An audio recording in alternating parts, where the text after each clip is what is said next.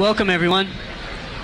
I'm Garfield Green, student president for Arizona State University's chapter of Fellowship of Christian Athletes. On behalf of the Fellowship of Christian Athletes, it's my great pleasure to welcome everyone here to Neeb Hall on the campus of ASU in Tempe, Arizona, this Thursday evening, March 30th, 1995, for this special event. A debate on the question, is Jesus the Jewish Messiah, between two international spokesmen and scholars, Dr. Michael Brown and Dr. Emmanuel Shochet. Without any further delay, I would like to introduce the announcer for this evening's event, Mr. Scott Hinkle.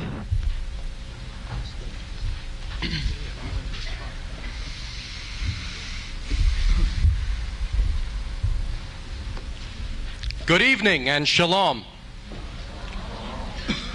Tonight's debate will focus on the two related questions: is Jesus the Jewish Messiah, and can a Jew believe in the New Testament and still remain true to historic Judaism? Arguing the affirmative position will be Dr. Michael L. Brown.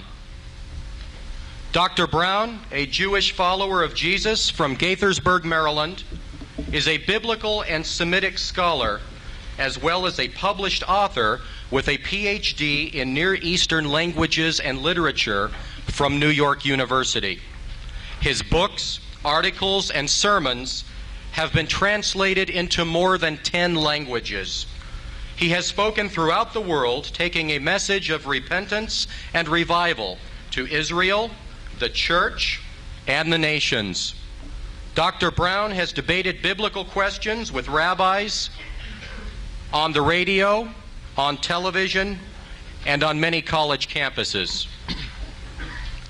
Arguing the negative position will be Dr. J. Emmanuel Shochet. Dr. Shochet is an authority on Jewish philosophy and mysticism, who has authored more than 20 books as well as numerous articles. Many of his writings have been translated into Hebrew, French, Italian, and Portuguese.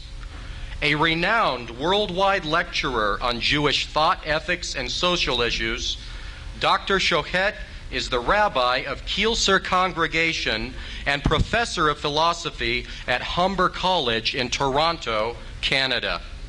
He is widely recognized as one of the foremost spokesmen for Orthodox Judaism. And now to introduce our panel. First, the moderator of this evening's debate will be Mr. James White. Mr. White is the director of Alpha and Omega Ministries. He holds a bachelor's degree in Bible and a minor in Biblical Greek from Grand Canyon University, where he graduated summa cum laude and was a Ray Mabin Scholar. He also holds a master's degree in theology from Fuller Theological Seminary in Pasadena, California. He is an ordained Baptist minister and has served as adjunct professor teaching church history at Grand Canyon University. He is the author of 7 books on such topics as theology, apologetics, and the text and translation of the Bible. Mr. White is an experienced debater, having argued a variety of biblical topics in debates throughout the United States. The other 3 members of our distinguished panel are Jennifer P. Norrie, Randy Nussbaum, and Michael Simonson. Ms. Norrie graduated magna cum laude from the Arizona State University College of Law, where she was a member of Law Review. In addition to her wide experience in litigation, she has lectured on technology exchange and intellectual property issues at the Beijing Institute of Foreign Trade in Beijing, China, and also served as a faculty member for the National Institute of Trial Advocacy. Ms. Norrie has formed her own law firm in Scottsdale, Arizona, where she currently practices. Mr. Nussbaum received his Bachelor of Arts degree cum laude and his law degree from Arizona State University. He is a member of the State Bar of Arizona and the Scottsdale and Maricopa County Bar Associations, for whom he is a frequent author and lecturer. He is a graduate of the Scottsdale Leadership Training Program and an active participant in the Scottsdale Chamber of Commerce, and has extensive experience in both coaching and judging high school mock trial competitions. Mr. Nussbaum's professional affiliations include responsibility for overseeing all continuing education programs sponsored by the ASU Law School Alumni Association, for which he is vice president. Mr. Simonson is a graduate of the Washington University School of Law in St. Louis, Missouri. He currently serves as Judge Pro Tem in Maricopa County Superior Court, Phoenix City Court, and Mesa City Court.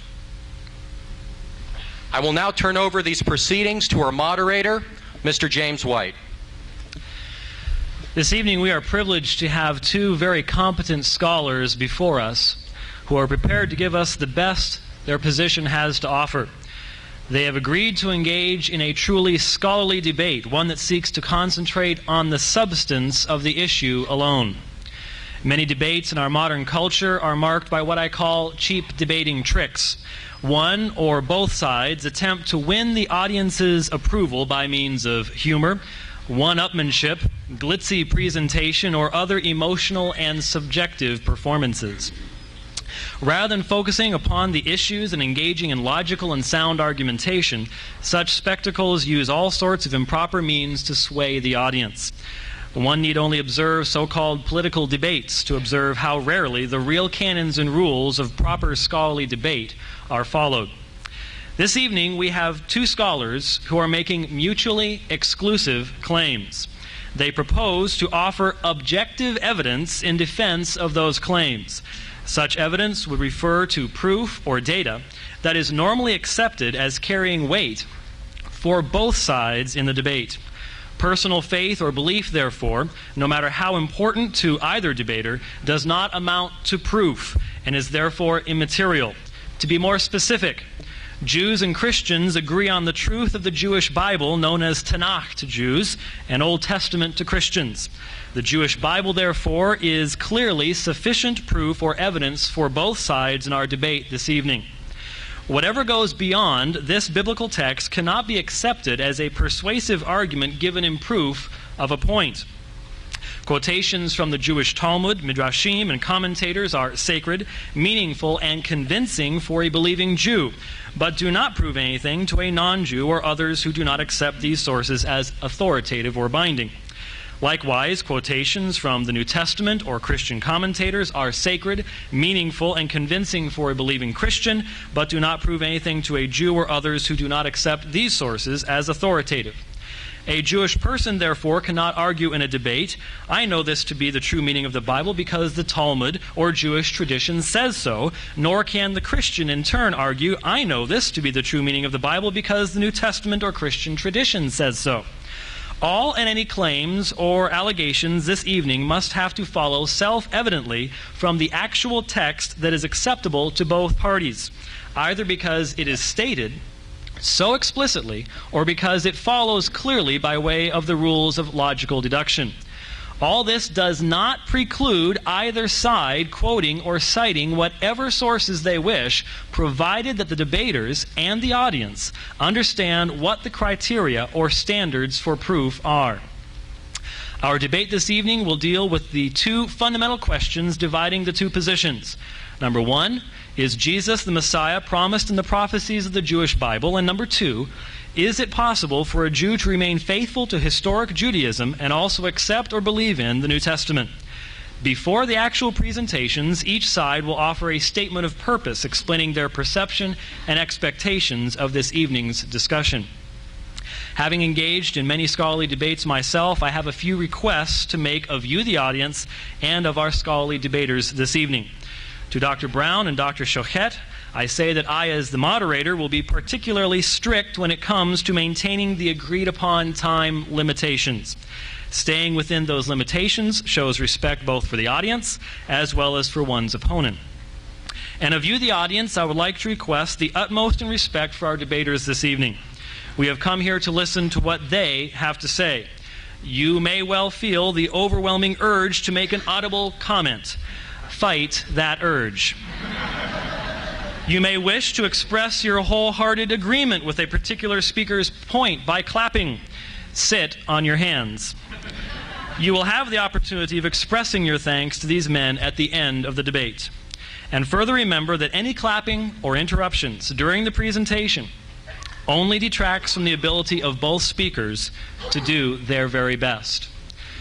With that said, our format this evening, as you have in your handout, indicates the debaters will begin with a 4-minute opening statement. We have changed that to a 5-minute opening statement, beginning with Dr. Shochet. So, Dr. Shochet, the podium is yours for your 5-minute opening statement, sir.